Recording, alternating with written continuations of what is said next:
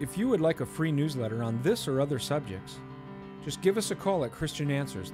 The phone number is area code 512-218-8022. That's 512-218-8022. Or you could email us at cdebater@aol.com. That's cdebater@aol.com. Thank you. Greetings to you each one in the name of the Lord Jesus. It's hard to believe that it has been 6 months already since we made our first video. The days and the months of our lives seem to just pass by so quickly, and we never intended for so much time to lapse between the videos. But we hope that this video report will be informative and encouraging to you. Acts chapter 14 is one of my favorite chapters in the book of Acts.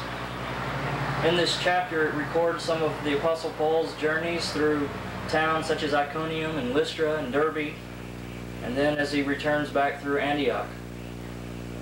In this chapter, it records Paul and Barnabas as they healed a man. The response of the people was that they tried to make gods out of Paul and Barnabas. They tried to worship Paul and Barnabas. They tried to even offer sacrifices to Paul and Barnabas. Starting in verse 15, if I could just read a few verses to you. Paul and Barnabas said this to the people. "We are bringing you good news, telling you to turn from these worthless things to the living God who made heaven and earth and the sea and everything in them. In the past, he let all nations go their own way, yet he has not left himself without testimony. He has shown kindness by giving you rain from heaven and crops in their seasons. He provides you with plenty of food and fills your hearts with joy." But even these words, they had difficulty keeping the crowd from sacrificing to them. Then some Jews came from Antioch and Iconium and won the crowd over, and they stoned the Apostle Paul and dragged him outside the city, thinking that he was dead. But after the disciples had gathered around him, he got up, went back into the city, and the next day he and Barnabas left for Derbe. They preached the good news in that city too, and won a large number of disciples. They returned to Lystra, Iconium, and Antioch, strengthening the disciples and encouraging them to remain true to the faith. And they said to them, "We must go through many hardships to enter the kingdom of God." Paul and Barnabas appointed elders for them in each church, and with prayer and fasting committed them to the Lord, in whom they had put their trust. After going through Pisidia, they came into Pamphylia. And when they had preached the word in Perga, they went down to Attalia. From Attalia they sailed back to Antioch, where they had been committed to the grace of God for the work they had now completed. On arriving there, they gathered the church together and reported all that God had done through them and how he had opened up the door of faith to the Gentiles. And they stayed there a long time with the disciples. I know that is a bit of a long passage to read. And yet in this passage we read 3 or 4 times where they use the word disciples. The emphasis seems to be on disciples, not merely converts or those who have been saved, but making disciples. And this too is the emphasis that we are trying to have in our work upon the Marcoon people. If you have been following our monthly reports, you know about the recent increases in our fellowship. We often have as many as 50 or 55 adults in our assemblies, with maybe 20 or 25 children that come as well. And we do not want just to have a congregation of converts. We want to have a congregation of disciples. I just heard this morning a message by Brother Andrew where he was talking about in his work, the statistics he mentioned were to produce one convert, it took about 1% of his energy. To produce the same person into becoming a disciple, it took the rest of the remaining 99% of his energy. Now, I'm not sure if the statistics or the percentages that he quotes are correct, but I'm absolutely convinced that the principle is correct. That converts are very easy to make. It's the disciples that are difficult. But it's the disciples that we are concerned in making and producing. Until just recently, we at Marcoon Fellowship have been meeting in a small open tin shed. And this has left us either to be drenched in the rain or hard-boiled by the tropical sun. But just in the last couple of weeks, the church has decided to purchase some large tents. And we have just, in the last week or two, put these tents up. And it has gone a long way in allowing us to have a more adequate place of worship, though this too is a temporary setup. And you will see in this video our place of assembly both before and after we got our tents. And we have 2 or 3 more tents that will be coming very soon, so that as our number increases, we can add space simply by linking the tents together, and this will serve us very well until the church can raise among themselves the finances for the construction of a more permanent meeting place. But the Marcoon Fellowship people, they're delightful saints, really. We enjoy their company and their fellowship so much. Each week in our meetings, there is literally a barrage of testimonies and scripture readings and special songs and prayers. And our people bring these testimonies before the assembly as their offering to the Lord. And it is indeed a sacrifice of praise from our people to God. Each assembly is full of sharing because so much is happening in their lives through the week.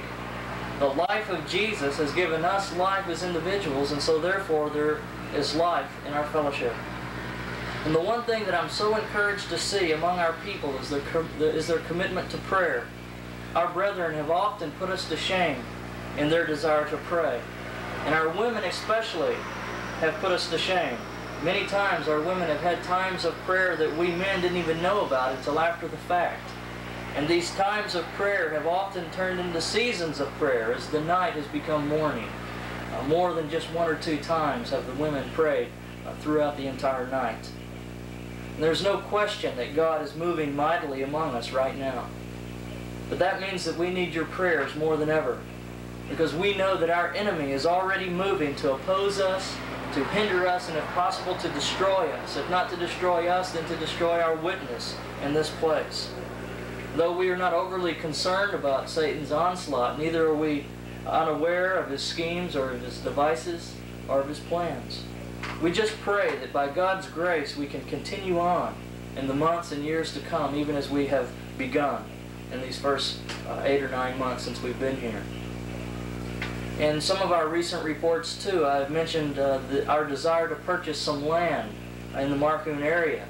And we're making progress in this, and we should have the land in our possession in another month or so.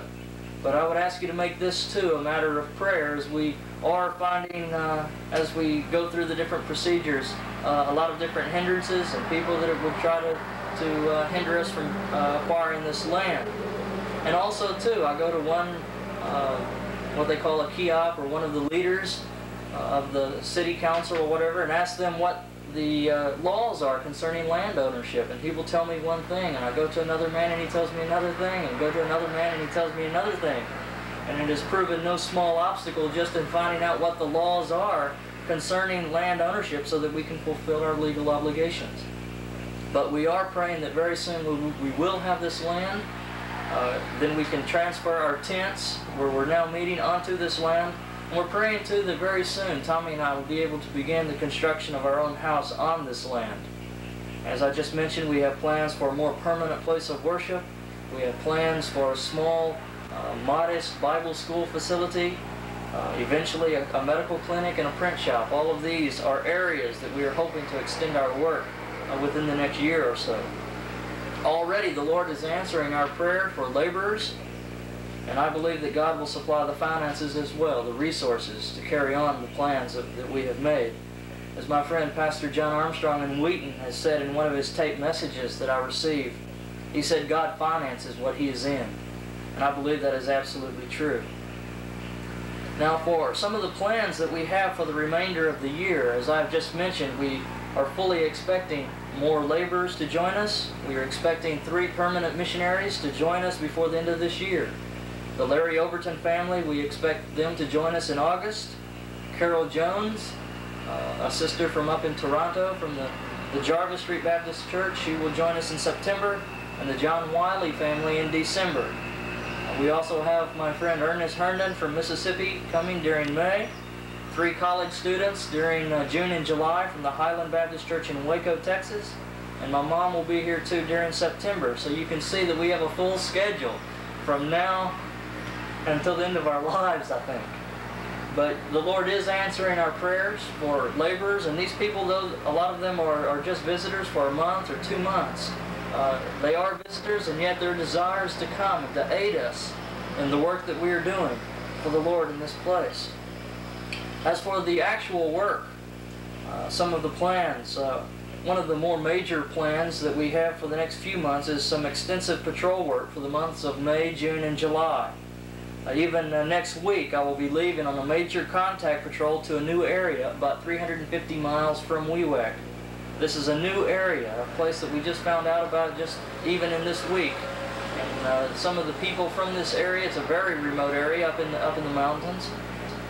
They have walked 2 and 3 days to get to some little mission settlement, and have been inquiring about the gospel and asking for someone to come in to them with the gospel. And so we're very excited about making this new contact with these people.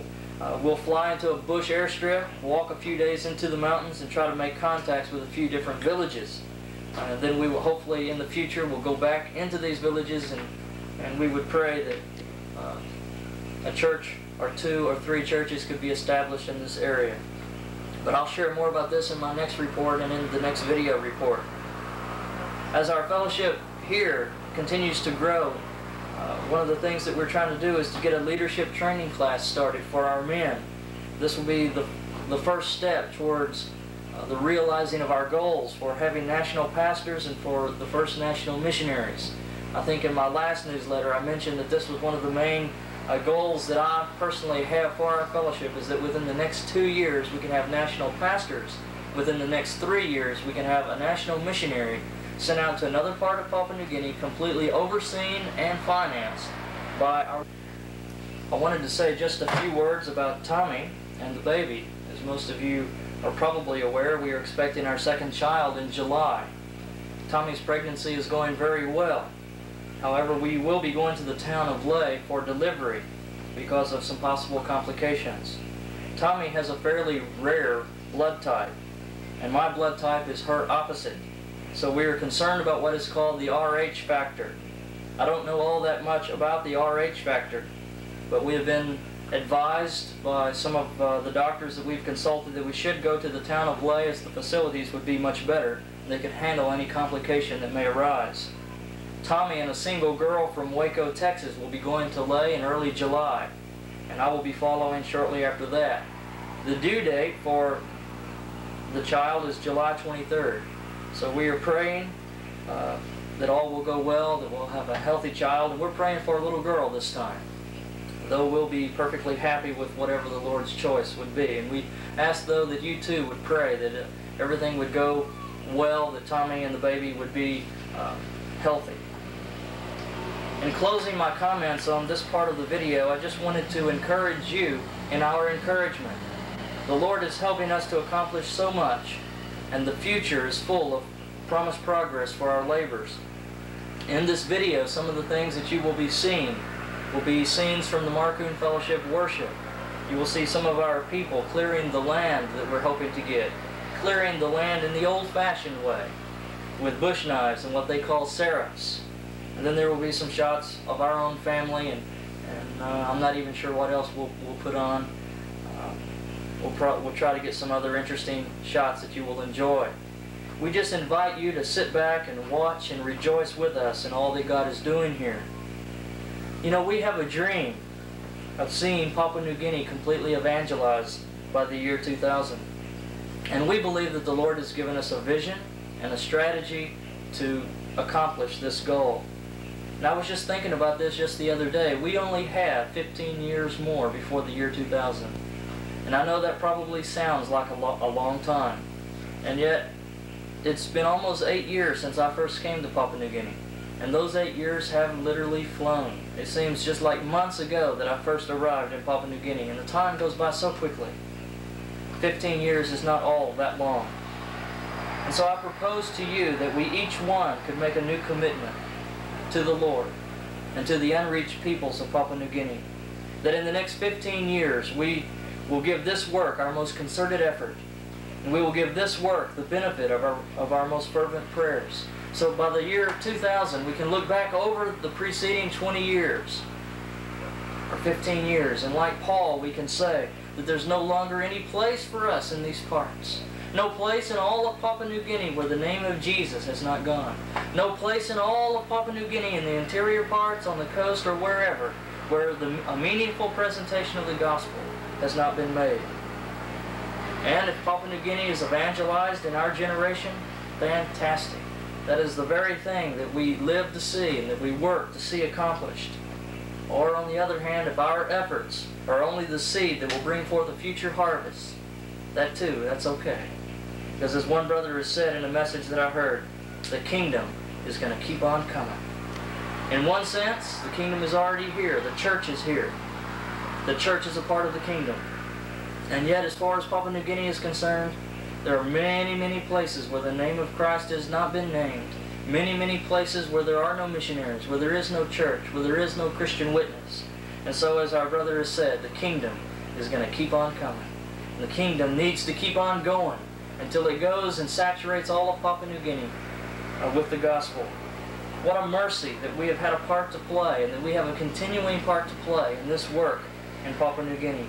What a joy that God has used us in His plan. A plan that was conceived before the foundations of the earth were ever even laid into place. May we be faithful to His plan. May we be faithful to our God. Our desire is that it may be said of you and us, as it was once said of the apostles before in their work, that they were filled with joy and with the Holy Spirit. This is our prayer for you. We will be making videos. I promise that I will not allow 6 months to pass before the next video comes to you. But the Lord be with you. The grace and peace of the Lord Jesus be with you, each one.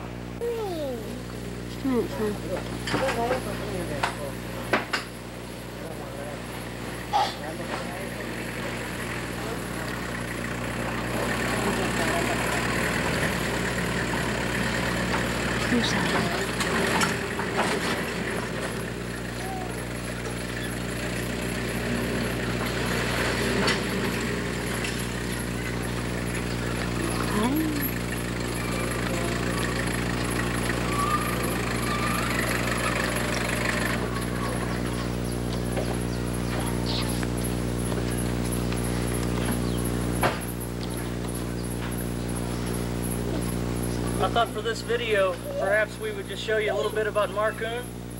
This is called Marcoon Village Settlement, just on the outside of Wewak.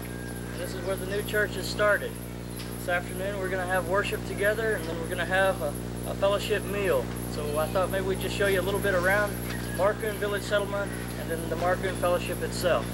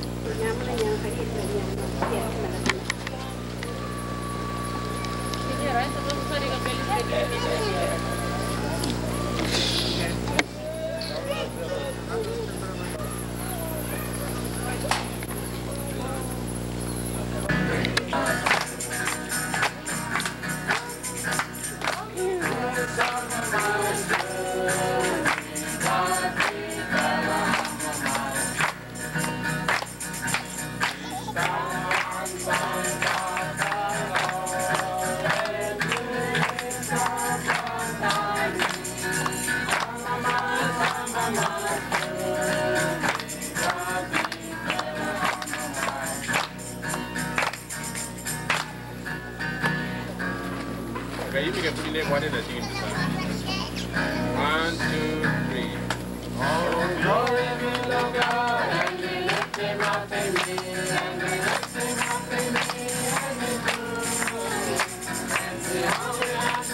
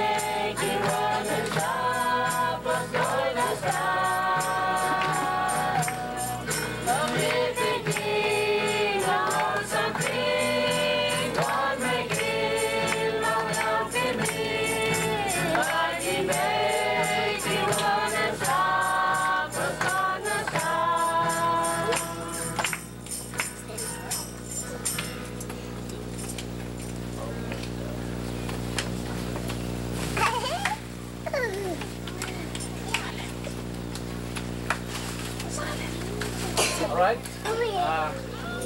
Now you all come up to this now. Thank you, Ramodi. Come, give me a hand on what's that. So you play here, to bring you right now.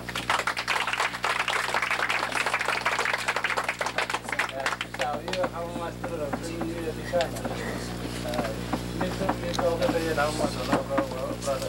all right, now but you can go inside another have a program.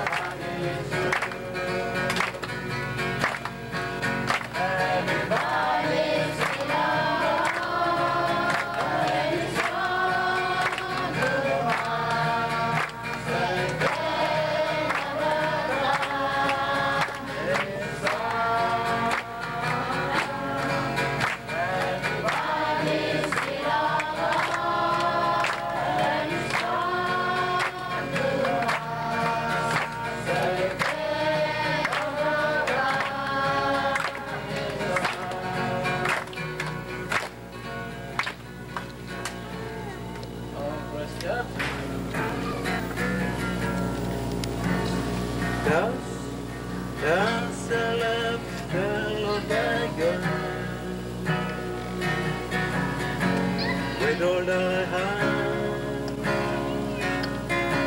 with all thy soul, with all thy mind, with all thy strength, and love thy neighbor as thyself.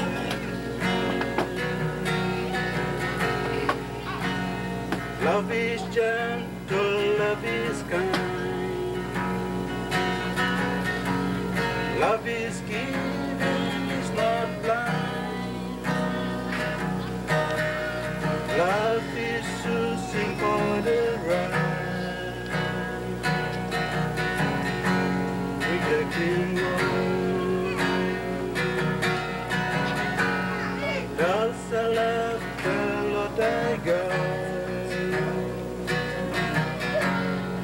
all thy heart,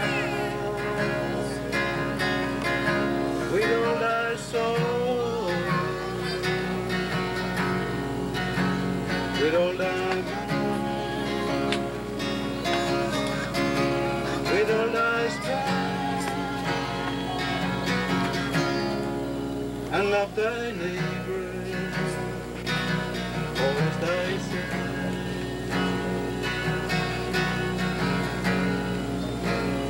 Love is keeping his command. Greater love has no man, that he lay down his life for a friend. Love never ends.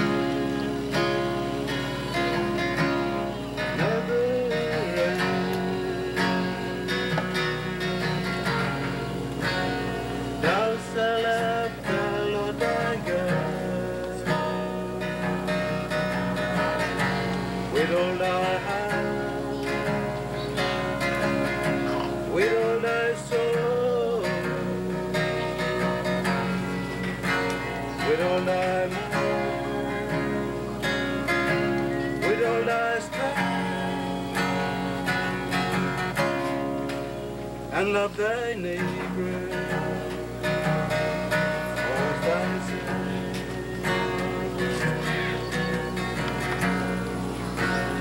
Love is quiet, love is strong. Love is patient, suffering wrong. Where love lives, there's no fear. How can you hear? Can you hear? Thou shalt love the Lord thy God with all thy heart, with all thy soul, with all thy mind, with all thy strength, and love thy neighbor as thyself.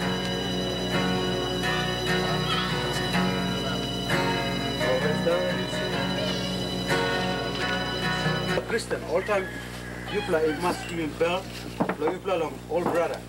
You play no can lose him thinking, long help him old man, you come, long house, long you play. You play sour people, sample a man, you make him orphan. I will bring him sample angel, he come, long house belong. All and look out him more.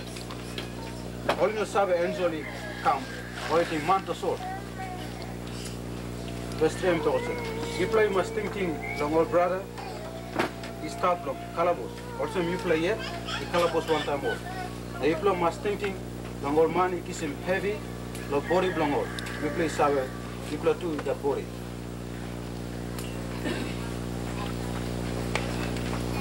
The novel reading and come long. 1 John. That's the 3.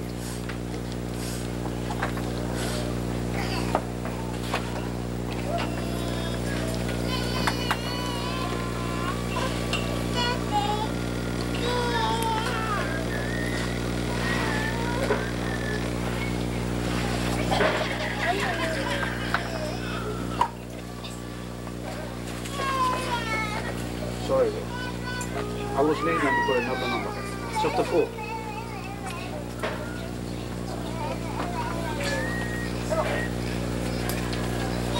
Chapter 4, line 16.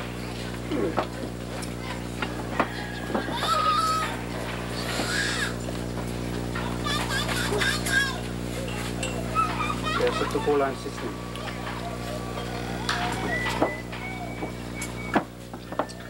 So also in the Yumi Sawa, God has been marmari long Yumi, Yumi believe long this fella. God Emi has long passing long, like him through all man.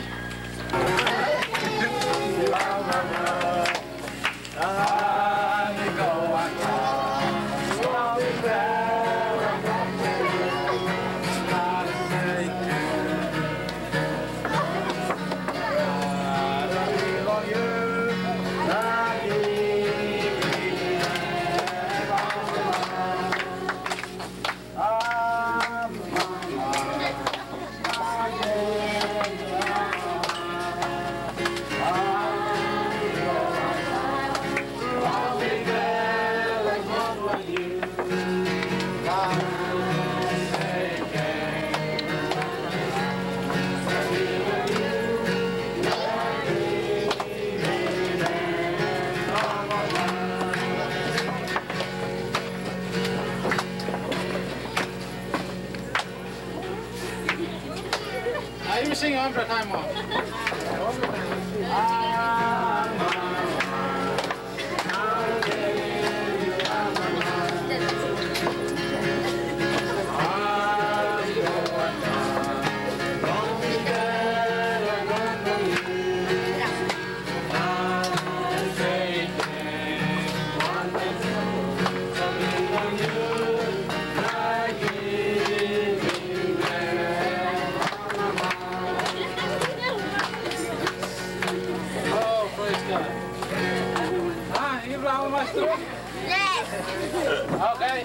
Okay. Stand up long now. You stand up long and even better than okay. No, I'm making nice one now.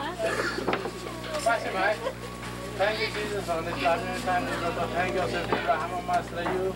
I let him have a nice play more yet. Jesus, also does a middle like him, but you can start the middle long. This problem time, long Kagan, Kagan, so show us a picture like him, Mama Master, like him one bell, like him, or two now, brother, and two self. Pass him the giving bell, pass him like him, pass him long. Helping our Ramas come out strong alive from me, but also you can walking on you here and have the US bro. You like it master, and you give life to you and have the US bro. Thank you, Jesus, on this traveling time. You got to thank you on the name of Jesus. Amen.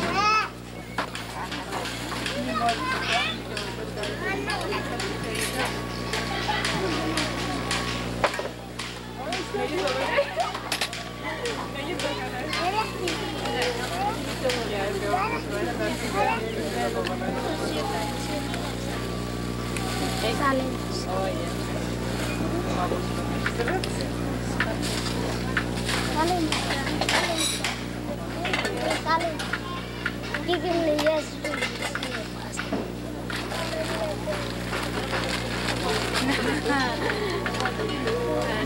That's not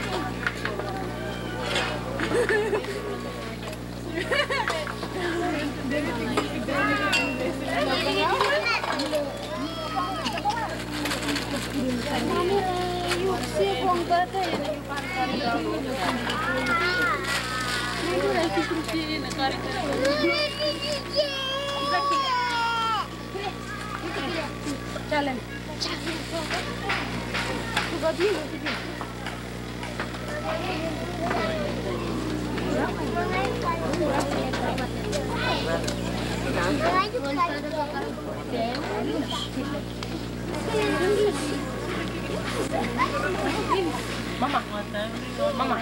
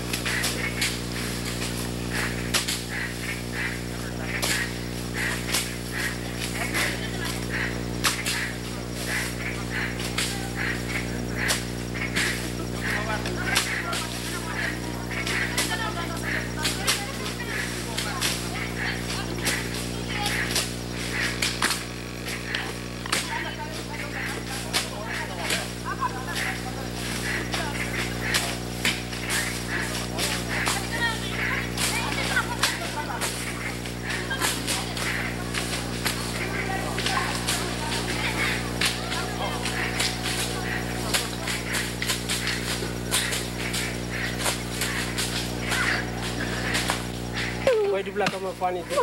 Kau rekat. You. Cover. Lap. Cover you lap. Missionary put it. You go.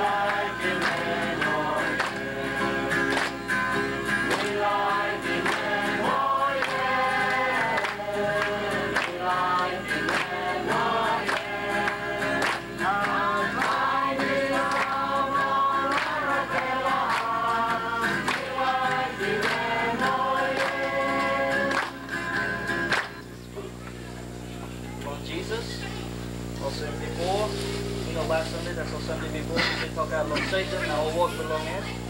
And me no like give him victory glory to us, Lord Satan. I'll say me like now talk out Lord Jesus, and some will walk belong in. I'll say head talk belong this will talk. And by come up, I'll say Jesus Christ, and me help him, Lord you me. I mean like read them this will legally copyright on number 1 John, chapter 2, line 1 equals 2. And this will end by talk out long. Jesus Christ, and me help him below you mean that you mean by talk out long this will in the morning. Number 1 John chapter 2, line 1 equals 2. All legally picking any belong me. Me write them this will talk lo yubala. By yubala he no can make him sin. Now suppose one fellow man he make him sin, you mean he got help him belong you mean. Let me stop one time papa. And this will straight fellow man, Jesus Christ. Yet he make him walk, belong take away sin below you mean. Now he no make him this will walk, belong help him you mean that's all, no God. Belong help him all get a mind. Alright, it's April 14th. We just finished our worship service for the morning. We just wanted to gather as a church and sing one song for you in Pidgin. We'll do it in English first and then in Pidgin.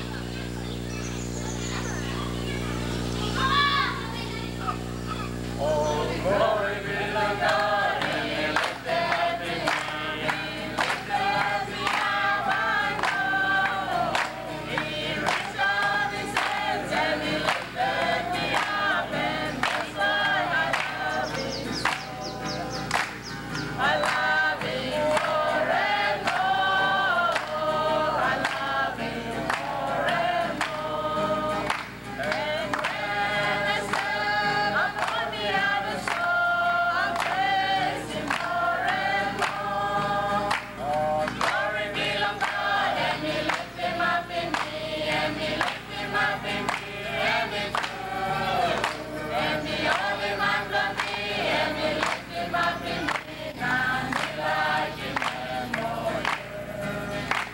And here is my office. This is where I do most of my work and my study, my typing, my correspondence. I spend an awful lot of time here in this little office.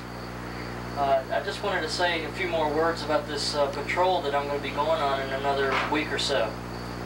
Just recently, in the last week, some people, Tommy can zoom in on the map here and I'll show you, some people from this area, right in the central mountain range, for some reason have become curious about the gospel. I guess they've heard about Jesus, they've heard about the gospel. Maybe some people from their place had gone closer. This here is the Seebic River.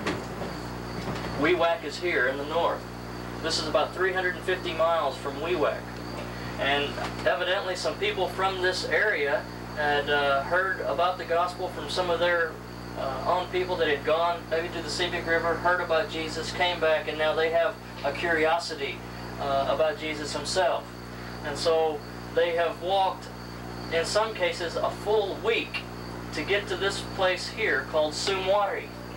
And there are some missionaries here, or if not missionaries, it's a mission station for the South Sea Evangelical Mission.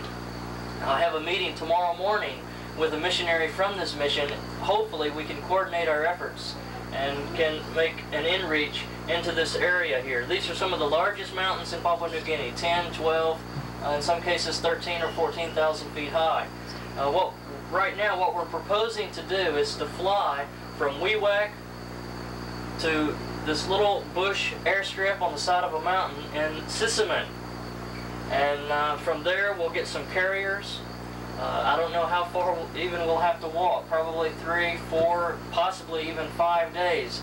It's going to be really in search of this tribe, or this tribes or villages that are curious about the gospel. We'll be walking north, crossing a few rivers. It's right on the border of 3 different provinces: the Southern Highlands, the East Seebic, the West Seebic, and even the Western Province. So it's right in the heart of the country. And so we're really looking forward to this patrol. By the time you get this tape, at least you Dayspringers, you'll get the tape, and I'll probably be out there. So as you're watching this, we would appreciate your prayers. We would especially appreciate your prayers on behalf of these people I don't even know the tribe name of the people. I don't know how many people we're talking about. I just know that the people are curious and they want to know about Jesus. They want to know about the gospel. The Sepik River is one of the main highways of getting around within the East and West Sepik province. It's the largest river by far in Papua New Guinea. Obviously, there are absolutely no roads in this part of the country. 0 roads. There are a couple of roads from Wewak where you can drive to the Sepik River at certain points, but then you have to get a motorized canoe and go either up or downstream and then maybe connect with another river. And we have plans for doing this. One of the men in our church, he's from an area near Timbunke, not Timbuktu, Timbunke. And we'll drive to Timbunke and maybe go an hour or 2 on a canoe, and he has a village there. That's where he's from. And hopefully we're planning, even in June, some good news meetings in that area. We'll use some slides. We'll take a generator in, have slides, and present the gospel in that way. That's one area that we want to go to. This area here I just told you about is another area. This another area called Sisano up in the West Sepik is another area where doors seem to be opening for us. And so as far as our outreach is concerned, it just seems that the doors are opening just almost in every province adjoining the East Sepik. So we're very encouraged, and we're just hoping that Larry Overton and John Wiley and some of these other workers, Carol Jones, my mom, Ernest Herndon, right now is in Moresby. We'll see him in a couple of days. We just look forward to these workers getting here so that we can coordinate our efforts. We can leave one missionary here in town to help coordinate the activities of the local church here, and then let's start reaching out into these uttermost parts with the gospel. This is our desire. This is our plan. So pray for us and send us workers. Maybe even Brother Jackson or Ben or Johnny, one of you guys can come on over. If you won't come, then send some Dayspring evangelist fellows to us. Send us David Moody. But I have to warn Brother Moody, when he comes over here, he'll probably want to stay. And so that would hurt me maybe more than help me, because he's doing such a good job for us back in the States. And we just really appreciate, David, all of the work that you're doing for us. You know, I know that it's not, an easy job that you do, and maybe you don't get the appreciation that you deserve for the work that you do for us, but we do appreciate it. I mean, we couldn't do what we do without your help from that end.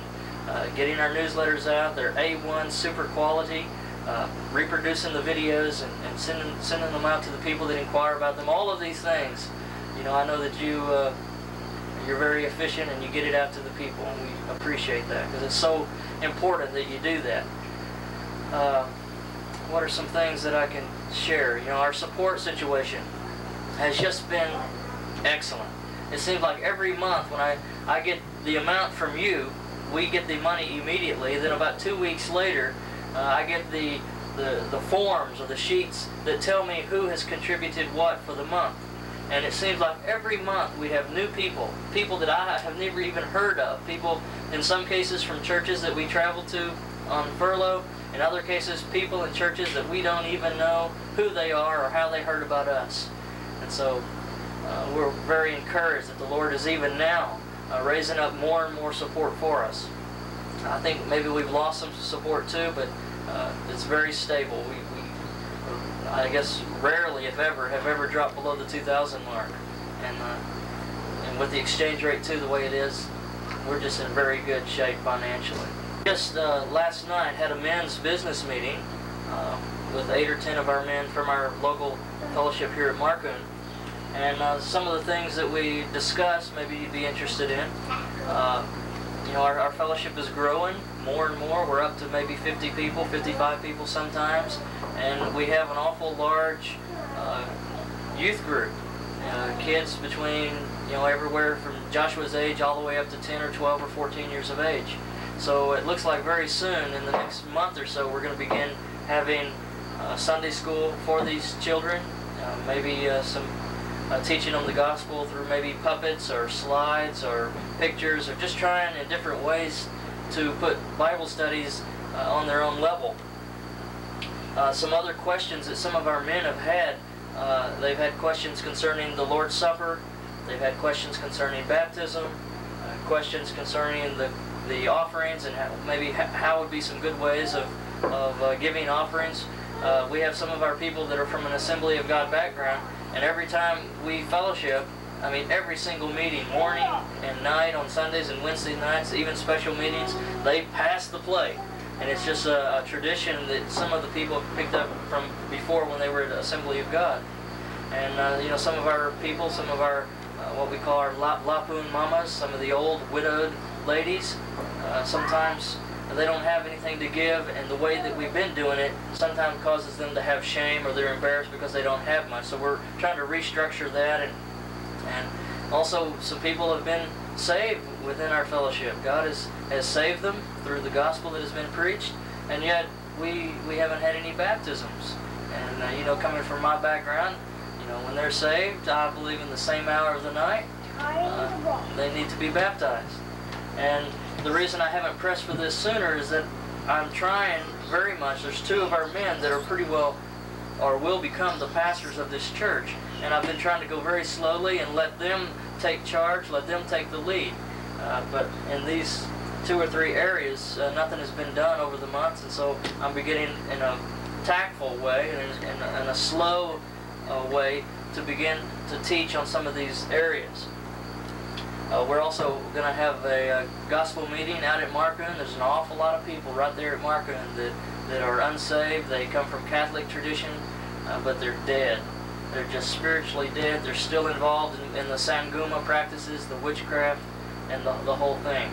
So we just have an awful lot planned for this year and for the years to come. Here's a carving that I got from the village of, where was that? Warembe, the first village that I went to on the Civic River, and this is one of the carvings that I picked up. This is my disciple. He's about 4.5 feet tall, solid wood. And I don't think that there's any spiritual significance to this particular carving, but I would say that every carving that we brought back, or that I brought back, we anointed with oil, laid hands on it, cast out any evil spirits or any demonic influence.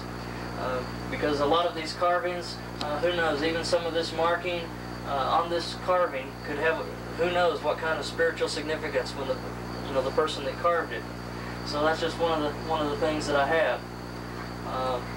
But I guess, I would close this part of the video, and we'll go ahead and get it to you. We tried to fill up the video as much as possible with things that would be of interest, but we're finding it difficult to fill up a complete 2 hours.